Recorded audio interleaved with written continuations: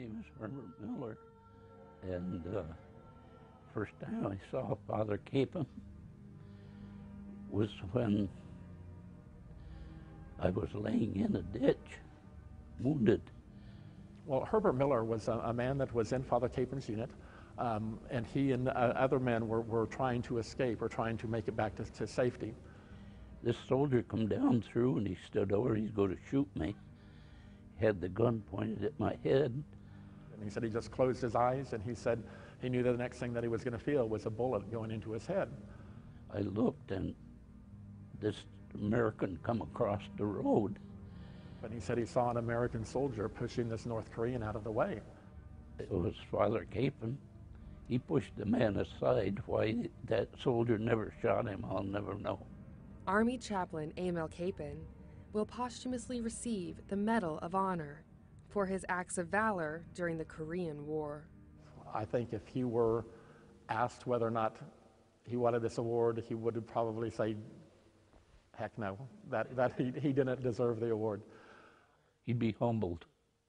He'd tell you point blank, I don't deserve it. But that's the kind of person he was.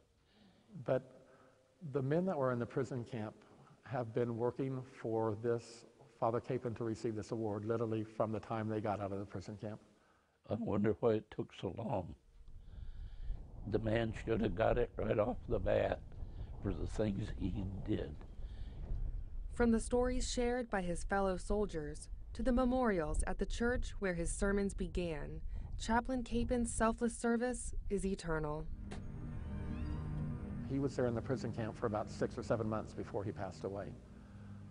2.5 years later, when the rest of the men were freed from the prison camp, they were still speaking of Father Kapaun and how he had touched their lives. How could you forget somebody that saved your life? I was looking right up the barrel of that gun. He was known as a soldier's chaplain. He wasn't above us. He was one of us. But we found out later that he died, and we knew they'd killed him.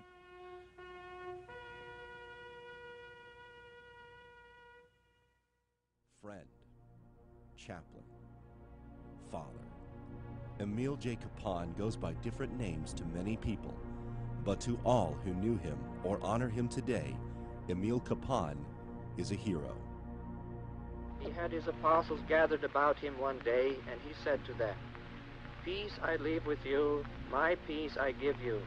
Not as the world gives do I give to you. Do not let your heart be troubled or be afraid."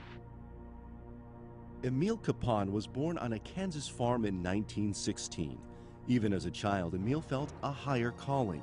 By 1940, he was ordained a priest in the Roman Catholic Church, and in 1944, during World War II, he chose to serve as a chaplain in the U.S. Army. And somewhere along the way, after the end of World War II and the Korean War was spinning up, he felt a calling to go back to the people that he really cared for, that he already suffered with, that he went to war with. Father Kapaun had always felt that call, that he was there to serve the men in the military or the soldiers. So he asked to go back again, and eventually was given permission to go back to serve once again, which is how he wound up in Korea. The world regards peace as freedom from suffering, freedom from want, freedom from fighting. But the peace which God gives is a gift which exists even in suffering, in want, or even in time of war. November 1st, 1950, Chaplain Kapaun is with the 8th Cavalry Regiment in Korea in pursuit of retreating North Korean forces. Near the city of Unsan, thousands of Chinese soldiers take the 8th Cav by surprise. By early morning on November 2nd, the 3rd Battalion was surrounded. They didn't have any idea that the Chinese were even there. We ran into a buzzsaw. Right before this battle started, Father Kapaun told us, he says, "Men," he says, "some of us aren't going to get out of here alive." That's what I'll never forget that. He says, "So just prepare yourself."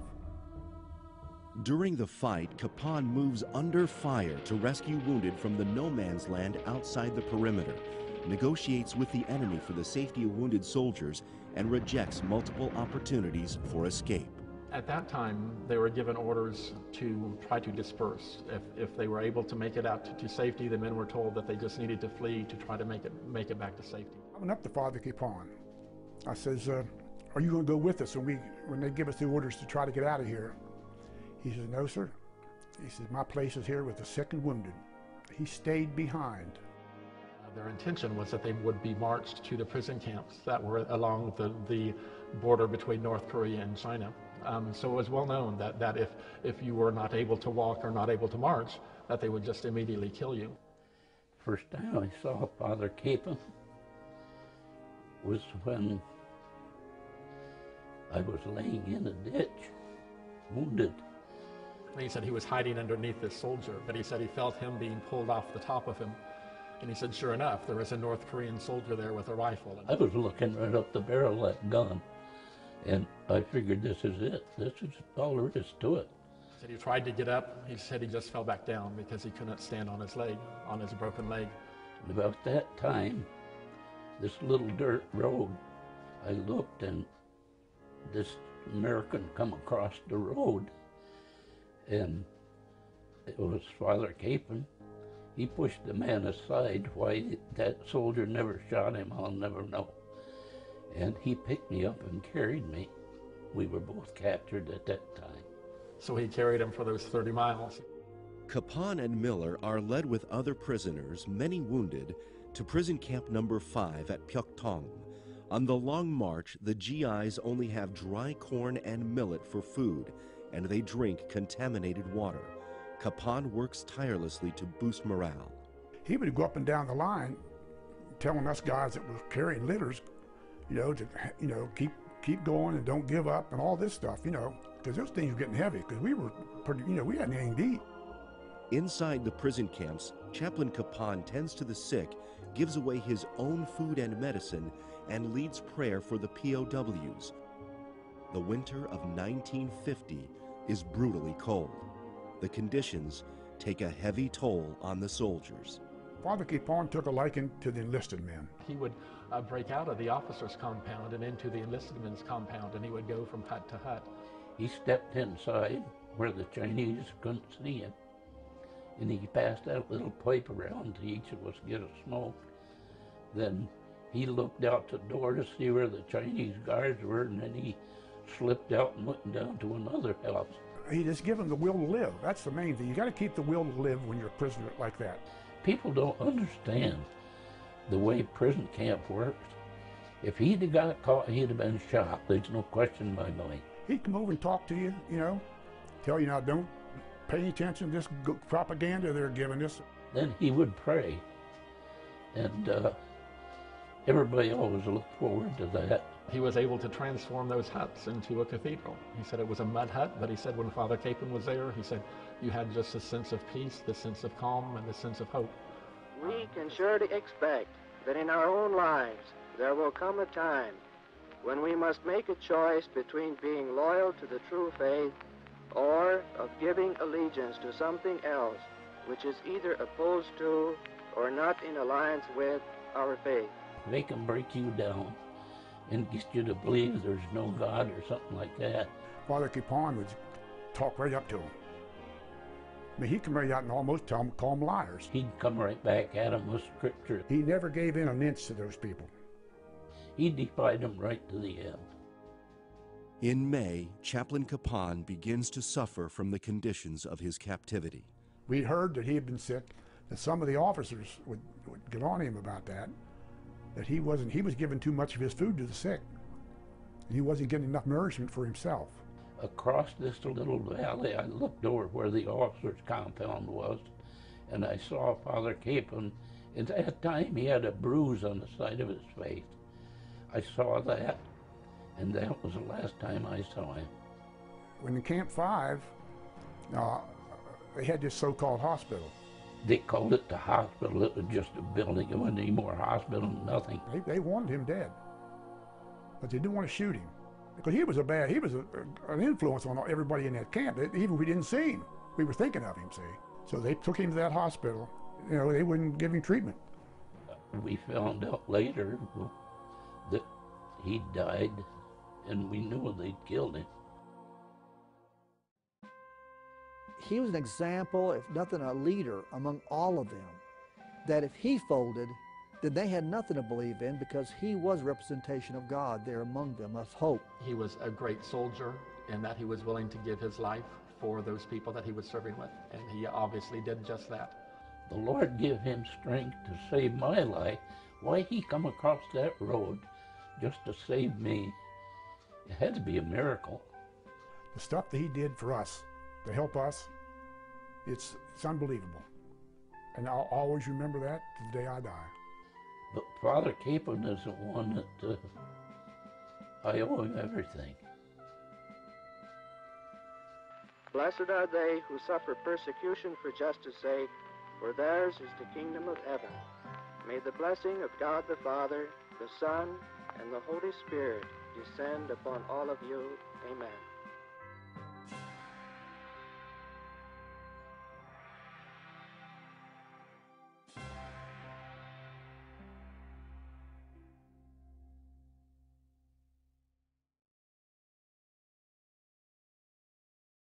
There are many stories about heroes throughout our nation's history. Stories of extraordinary heroism, patriotism, and selfless service. Men and women who fought to protect our country and our way of life. This is the story of Chaplain Emil J. Kapaun.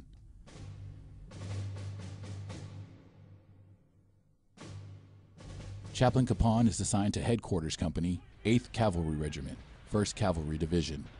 Chinese Communist forces have encircled the battalion, outnumbering them.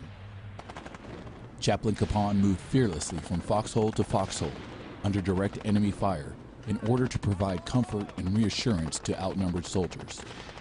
He repeatedly exposed himself to enemy fire to recover wounded men and drag them to safety. When he couldn't drag them, he dug shallow trenches to shield them from enemy fire.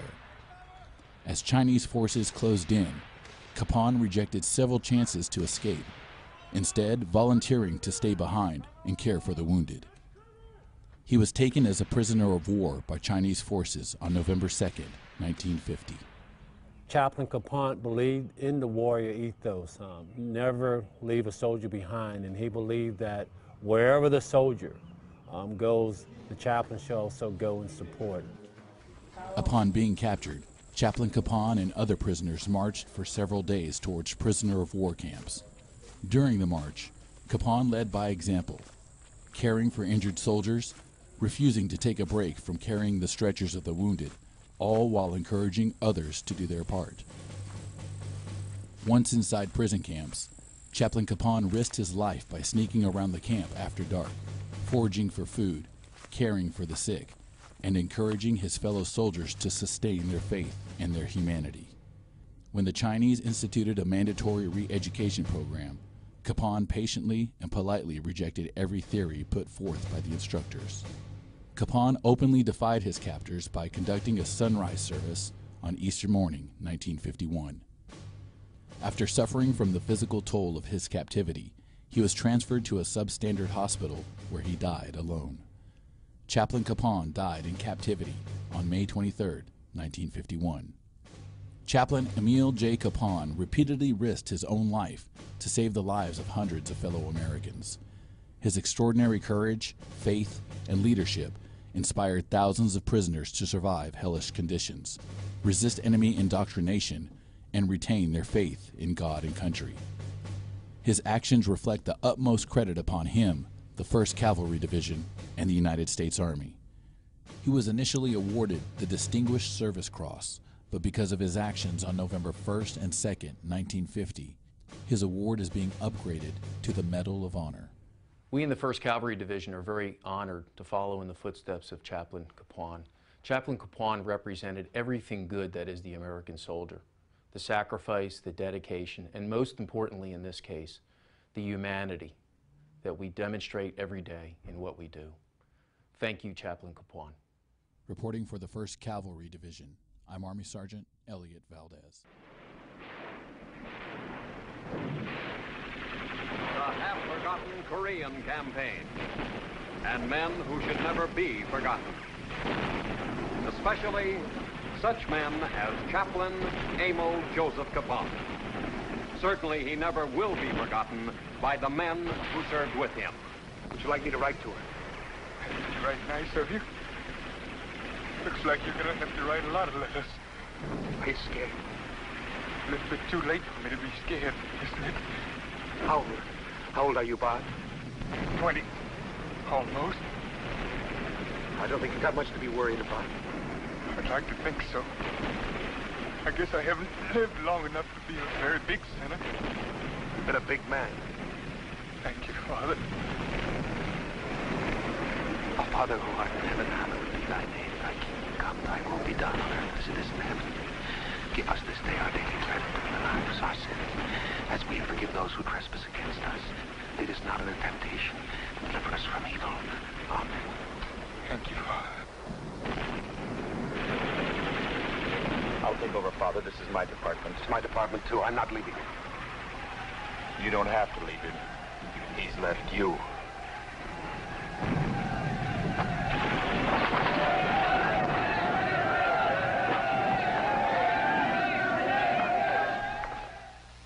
The sick, the wounded, and the weak, unable to endure the death march into captivity, fell by the roadside. The horror of the death march ended in a prison stockade deep within enemy territory, where a new agony of survival began. In this prison hut, there were no lines of creed or color. There were only Americans: Antonelli, Samuels, Murphy, Martinez. The sick and wounded are refused medical care. Each is made to feel that he is alone, with nothing to look forward to but the cold, the hunger, the sickness, and death. Then, day after day, they are hammered with half-lies, half-truth, impacting against the half-starved, shivering students until comprehension of what is falsehood and what is truth is almost lost. To refuse to attend the lectures means no food at all and quick man-killing punishment. Ask yourselves the question, what are you doing here in Korea? Did you want to come? Are the Korean people your enemies? Are the Chinese? Does your country have possessions in Korea that it must protect? You have been betrayed. All of you. You are puppets in the hands of imperialistic warmongers who seek to keep China from finding a place in the sun. Were you fighting to keep the imperial colonies of Hong Kong and Shanghai in British hands? They are Chinese, you know, carved out of the heart of China with British bayonets. Were you fighting to keep the French imperialists in Indochina? The Dutch in Indonesia? Pardon me, comrade. May I ask a question? Yes, if it is constructive. Oh, it is. Then I'll be happy to answer it. Who is fighting the imperialistic Russians to keep them out of China? Russia is a friend of China. Pardon me. Perhaps I was confused. The Russians are a people's democracy, like China. Well, tell me, is it not fact that Russia carved Outer Mongolia, Manchuria, Tibet, and other territories out of the heart of China, just as they carved Hungary, Poland, Czechoslovakia, Romania, Bulgaria, Latvia, Estonia, out of the heart of Europe? Capitalistic Wall Street lies. Oh, I'm just seeking the truth. Then the Russians hold Manchuria. That is different. The Russians are in China as invited guests. Oh. Well, then the Chinese government rules these Chinese provinces occupied by the Russian troops. Really, the Russians are taking their orders from the Chinese. Yes. That is no. Tell us, comrade, how many Russians have you given orders to? Sit down. I'll have all of you punished. What for, comrade? I'm just trying to help these men to understand the truth of your facts. You're an obstructionist, you and your church. Everything you say, everything you do. Ever since you've been here. Father Kapaun was subjected to special punishments for daring to administer to the spiritual needs of his fellow prisoners. He had defied the Red Orders against holding religious services. This should cure you of your stupid Bible talk. And listen to our sensible talk. And stop telling your comrades otherwise.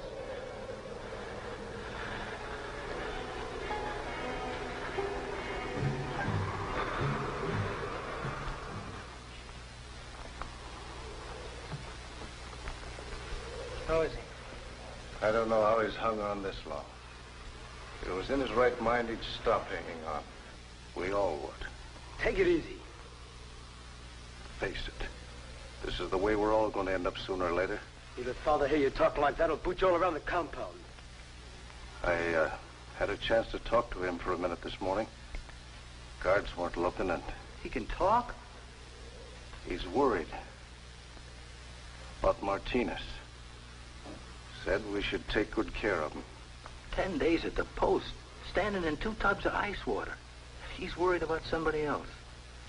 My door, the commies are trying to kill him off. He's a bad influence on us. Then why don't they take him out and give it to him in the back of the head? They've done it to plenty others. I've been trying to figure that out. Why they don't. I think they're afraid of Father. Afraid? Afraid of a guy that can hardly walk? Maybe I'm not getting through to you. They're afraid of Father. Like a guy who's afraid to walk through a graveyard at night. You know, as if they were superstitious about him. They're afraid of what Father has inside. Well, if he comes off that post alive or dead, we're a cinch to lose him anyway. You mean they're going to transfer him to the officers' quarters if they ever get it finished? That's just what I mean.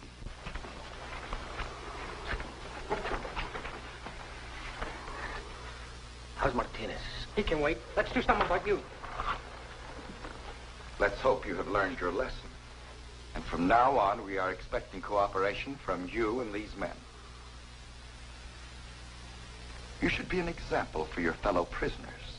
I always try to be. We shall see.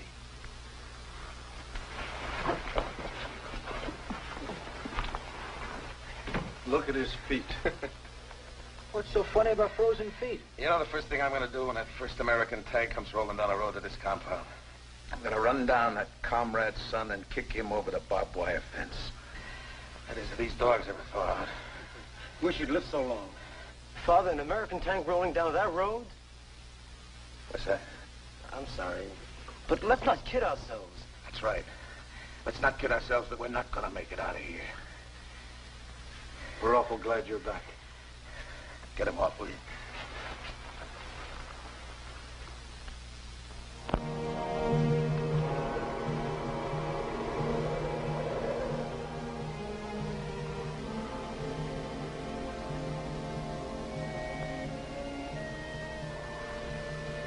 How goes it, Martinez?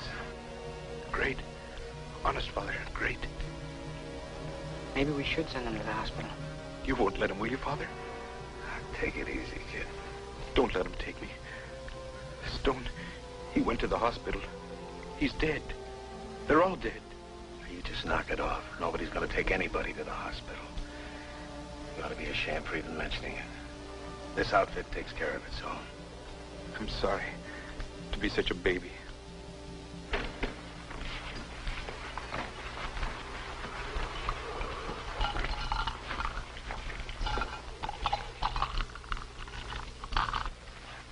Cracked corn. Back home, Merrill, we wouldn't serve this stuff to the pigs.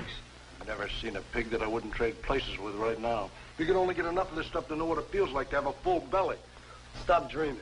On this stuff, not even a chicken can get a full belly. That's right, Samuels. Tell me, anybody remember what day this is? I don't even know what month it is. It's Thanksgiving. Oh, great. We sure got a lot to be thankful for this year. You know, I remember back in Kansas. Did I ever tell you I come from Kansas? When I was a kid back on the farm, Thanksgiving was a big day. Took Mother about a week, 10 days to get ready for it. I can still see Mother in the kitchen turning out pumpkin pies with a crust that melted in your mouth. Cakes, chocolate and vanilla icing. Then about 4 o'clock in the afternoon, we'd all sit down. Father would say grace, and we'd pitch in. Turkey with cranberry sauce, mashed potatoes with giblet gravy, plum pudding and hard sauce. Knock it off. What are you trying to do? Yeah. What are you trying to do? Drive us nuts? Making us remember things like that? Keep remembering them. Those good things about home and family. Things like Thanksgiving. Because then when Comrade's son starts hammering at you guys about how good the red idea is and how stinking America is, you can look him right in the eye and laugh at him for the liar he is. I'm sorry, I should have known. Forget it, Merrill. Well, it may not be turkey with all the fixings, but it's still Thanksgiving. Heavenly Father, bless this food, such as it is, and this day. We have much to be thankful for. We're men living together who have learned to trust each other and to suffer together, and have learned to share the good and the bad together. There's none among us who would take advantage of his friends nor seek to benefit by their misfortune. For this we give thee thanks. Amen. Amen. Amen.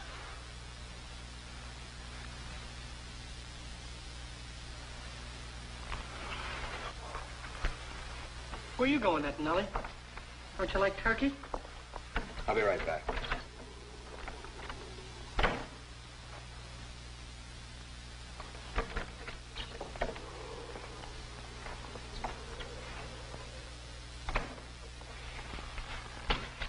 Well, there it is, Father. What's this? It's a whole extra bag of rations. I've been scrounging from the commies for the past month. Well, I had it hid under the hut, just in case things came up tougher than they were. Well, after listening to you, I guess this stuff would have choked me if I tried to eat it. It's very nice of you, Angelo. Thank you. It's very nice of you. Nice of me. You prayed me out of it. Well, there you are. The power of prayer. Hey, wait a minute. You didn't know I had that hid out there, did you? Now, how would I know a thing like that? Well, I don't know. It just seemed like you were looking right at me, even if you were talking to the man upstairs. Just imagination. Maybe a touch of guilty conscience.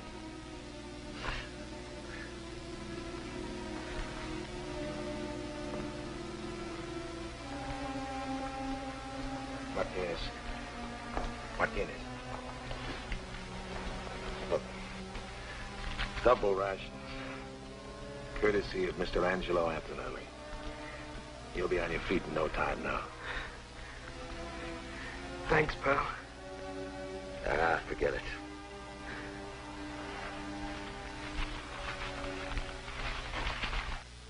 By the middle of March 1951, the prisoners were in a desperate condition.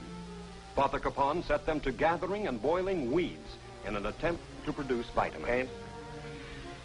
Pain I can stand. I'm beginning to swell up like a poisoned pup. My legs are getting those black spots on them like Stone and Barnes. Hurry out of here! Hurry out of here, you know! Let me go! Hurry out of here, let me go! Just a little fight to keep warm. You mind? Might be one less mouth to feed.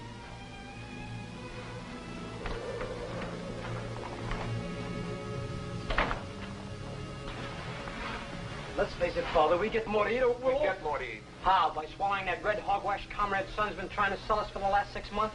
Yeah, like some of the guys in this camp did. Sell out to the commies for a pan full of lousy rice. Let's not judge too harshly those that are weaker than yourselves. They have but one choice. Life or death. That's all we've got. Be not afraid of them who'll kill the body. Sure. That sounds great. But this is the only body I got. You said we were going to get more food. But you didn't say how. Have you no faith in me? Maybe you got an angle, Father. Could be. Did you ever hear of St. Demas? No. Your education's been sad and neglected, Angelo. St. Demas was the good thief. I think I'll have a session with him. Ask him to intercede for us. I think he'll come up with the answers. Wait a minute. Who are you trying to kid? If anybody's going to steal anything, it's going to be us. Well, you never even heard of St. Demas. Father, a priest can't die. All the better. Gives me the edge. I've got the right connection.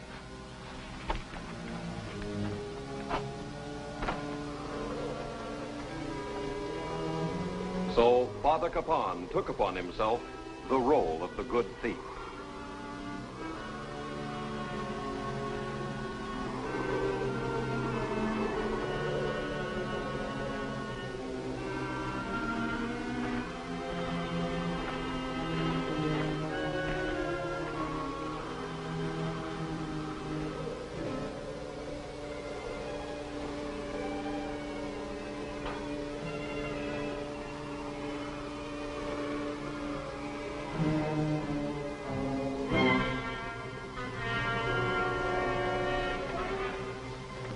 Every American prisoner in that compound knew about the raids of Father Kapaun on the supply ship. But he was never betrayed for any price. He was the good thief who was keeping them alive.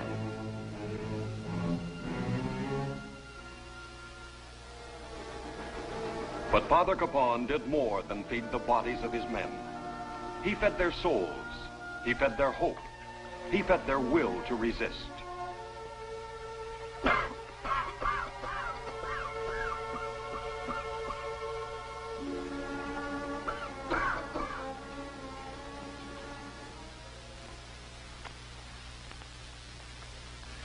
And you're the guy that thought he wasn't gonna make it. I didn't make it. You made it for me. He hadn't had a temperature in over a week now. That wound's healed nicely. I'd feel swell if only my feet didn't feel like lumps of ice. Oh? Well, we'll see what we can do about that. I'll be back.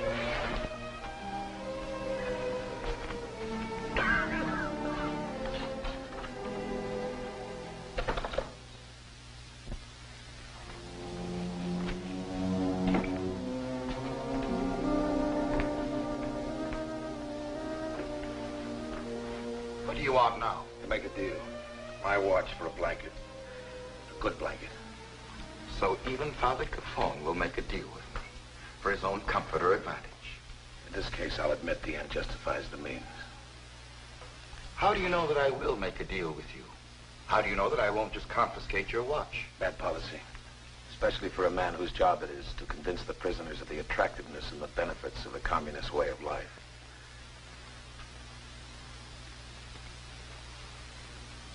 You can have your blanket. It's a very good watch. Wind it every night. Take care of it. It was a gift to me from my mother on the day I was ordained. Very touching. And to think that you would part with such a precious memento for a blanket.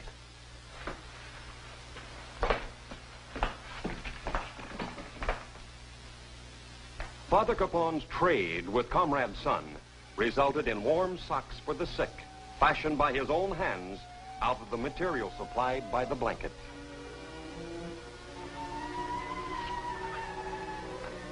Here, now, let's try these out for size.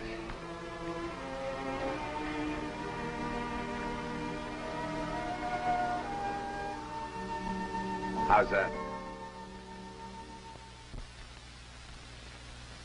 On Easter Sunday, 1951, Father Kapaun again flouted the red dictate against any religious services. There were no stained glass windows, no organ music, and no vested choir. There was nothing to mark Father Kapaun's office as a priest, excepting the frayed bit of purple ribbon about his neck, his stole. His mass equipment was lost at the time of his capture.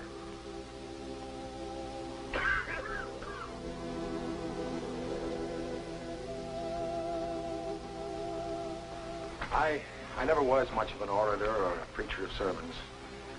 But Easter is a time of rejoicing. It commemorates the resurrection of the Son of God, the resurrection of the body, the spirit, and the soul. Let us never lose our faith that we too will triumph over even death. Close your ears to the blandishments of the enemy. Resist the temptation to take the easy way. For what profiteth a man if he gain the whole world and loses his immortal soul? Whatever your faith may be strong in it. Rejoice in it. For it is the power that will conquer all the enemy. Oh, Francis. Your faith. Your faith. Talk. Preach. Talk. Preach. Talk. Preach. Talk. Preach. Talk. Go on, talk. Preach. Talk. Preach. Talk. Preach. Talk. Go on, preach. Go on, talk. Preach. Talk. Preach. Talk. Preach. Talk. Preach. Talk. Go on, talk. Preach. Talk. Preach. Talk. Preach. Talk. Go on, preach. Go on, talk. Preach. Talk. But no man who has given so much of himself to his fellow men, so much of his strength, can hope to endure forever.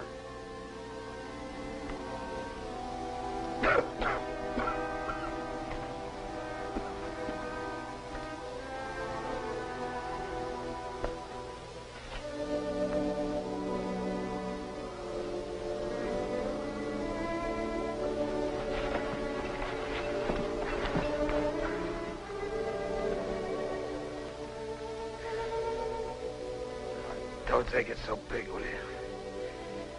Just going home a little earlier than you guys, that's all. I don't need any ceasefire to set me free. Besides, you guys are big enough and tough enough to take it from here yourselves. You don't need me to lead you around by the hand no more.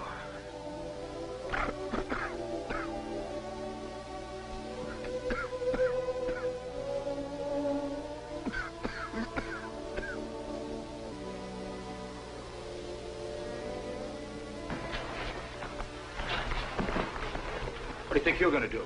Take him to the hospital where he belongs. Over my dead body. That way, if you prefer. What hell matters any? Here are the 6 jackets. A matter of hours, days at the most.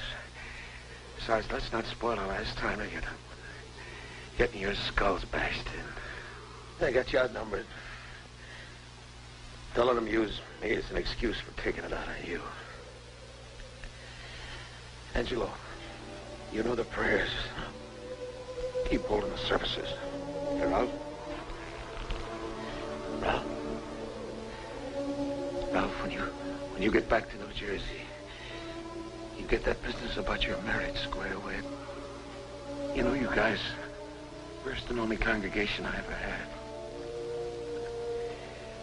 I wouldn't trade you for the biggest church with the biggest dome in the whole world. Okay, let's go.